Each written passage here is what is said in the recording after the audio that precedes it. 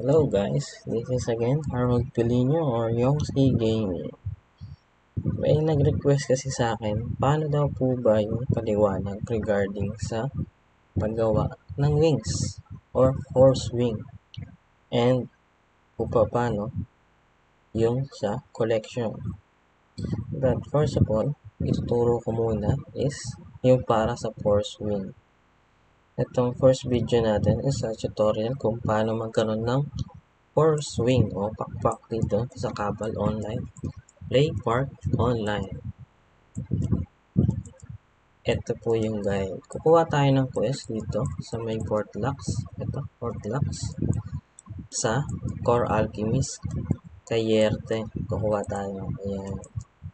Ano yung quest ng Force Wing? Hindi dito po siya. Kukunin natin.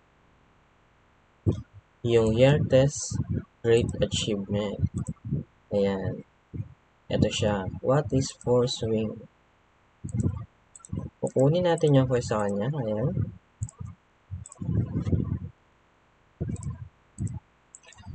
Ito na po siya. Ito yung greatest achievement. Para makakuha natin yung quest sa kanya, kailangan natin mag-craft ng item. Ano yung kailangan natin mag-craft item? Ito siya. Pupunta tayo kay Craft Merchant Chloe. Magre-request tayo ng craft dito sa may 99 and below. Ika-craft lang natin yung luxury jewelry box. Ano yung requirements para makapag-craft ka ng jewelry box sa quest ni Yerte? Para sa force wing, ito po siya. Kailangan natin ng 20 na upgrade core high and force core high. Tig 20 yan. Ayan, kakrap natin siya.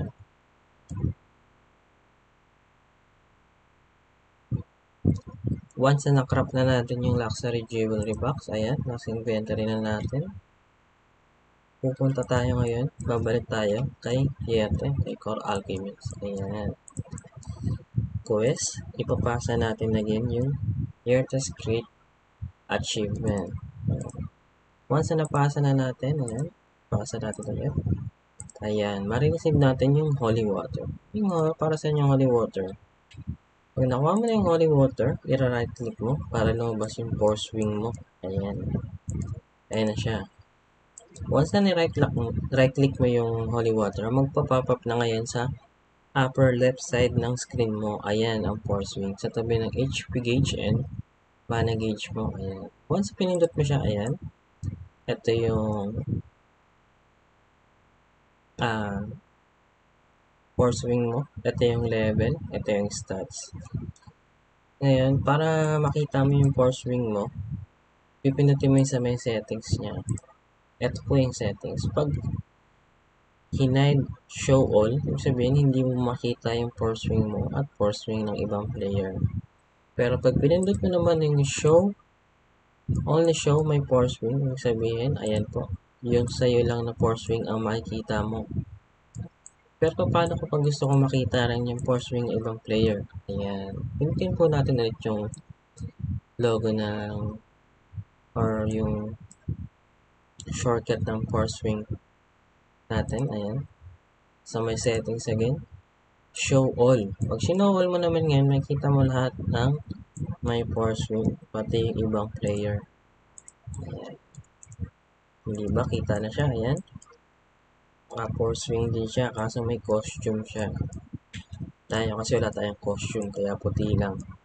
Ayan. Paano kapag ako lang yung sa akin lang yung force wing na gusto kong makita? Babalik ulit tayo sa shortcut ng force wing. Ayan. Ulitin ko, pag pinindot mo dito is only show my force wing. Yung sa yung force wing lang ang makikita mo. Ayan, nakita po natin may force wing siya. Pag pinindot natin dito, ayan, hindi na natin makita yung force wing niya. Force wing lang natin ang makita natin. Paano ulit kapag tatanggalin yung force wing sa screen natin? Ayan. Siyempre, balik lang ulit tayo sa force wing natin. Ayan, sa may settings. Hide show all para ayan, para mawala yung force wing sa screen natin. Tingnan natin force wing at sa iba. Ayan. Para balik tayo sa normal. Para po sa may force wing, meron po siyang tatlong skill. Anong tatlong skill niya? Attack, protect, and speed. Saan po natin mabibili yung skill na yan? Skill book. Siyempre, kay Yerte rin po natin mabibili yan. Ayan. Ang skill ng force wing ay ito. Passive po, ayan. Ito ay for speed, attack, and theft or protect. Normally, ginagamit po natin sa mga dungeon is protect para medyo mablock po natin ng konti yung damage ng mobs. Ayan po, 20M po siya per scroll. Depth, attack, and speed. Bibili lang po kayo yan para magkaroon ng skill yung force wing nyo. Then, kapag makabili na kayo ng skill, okay, testing natin, bibili tayo para makita nyo mismo paano siya gamitin.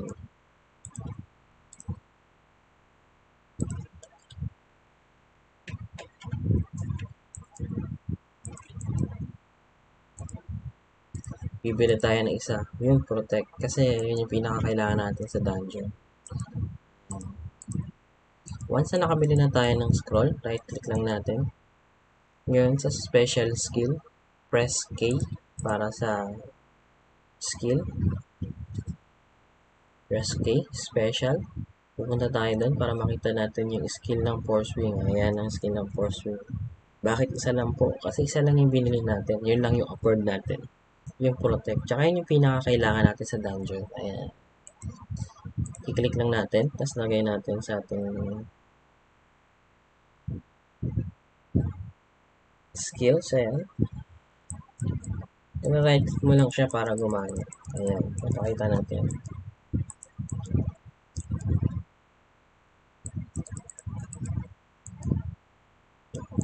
Test natin. Ayan. Para magamit natin, right click nyo lang. Mabablock nung mobs yung ano natin, yung damage. Once na init natin, automatic mawawala yan pag init tayo ng mobs. Ayan. Tsaka may cooldown lang din siya. Okay, I hope na nakatulong ako sa inyo kung paano magkaroon ng force wing sa Cabal Online. Ayan siya. Nga po pala, once kung paano magkaka-XP, tinatanong tayo, paano po magkaka-XP yung force wing natin? Actually, habang nagda-dungeon tayo, habang umihit tayo sa mga mobs, or nagko-quest tayo, or nagtitraining dami, nagkaka-skill XP po yan. Sumasabay yan sa skill XP natin, or sa OBL natin. Ipapalo mo lang siya sa dami habang nagpapaskill point ka or nagpapalevel ka ng pet XP. Ano po bang mga nakuwang XP sa training dami? Siyempre, unang-una, yung skill XP natin, pwede natin makuha sa training dami yan. Or sa reward sa quest, skill XP reward, or habang nagpapalevel tayo, or nasa dungeon, or nagpo-quest. Sunod is yung pet. Makakuha rin po tayo ng skill XP ng pet habang nagtitraining dami tayo or nagpapalevel sa mga dungeons or nasa mission war. Every time na hit tayo is makakuha tayo ng skill XP, pet XP, force wing XP. Siyempre po, force wing XP makakuha rin tayo sa training dami. And yung OVL. Ano po ba yung OVL? Yung OVL po is para sa mga level 200. Ito yan. Ito yung OVL, Overlord Mastery. Ayan. Kaso wala po tayo niyan kasi hindi pa tayo level 200. Pero nakakuha rin tayo niyan. May nakakuha tayo malit na XP sa training namin. Pero normally sa mga normal map yan. Kasi pag level 200 na tayo, wala na tayo nare-receive na XP. Ngayon magiging OVL XP na siya. Doon na siya papasok. Ayan po. I hope nakatulong ko sa inyo. Lalo na po sa mga bago dyan, sa newbie. Don't forget to hit like, share, and subscribe for my YT channel, Harold Pelinio, or don't forget to stay tuned on my Facebook page, Yongski Gaming. Once again, for Cabal Online Play Park or Dungeon Guide tutorials or tips for newbie on for farming, stay tuned on my channel and my Facebook page. Have a nice day and happy farming for Cabal Play Couple players over there. Orion server po tayo guys.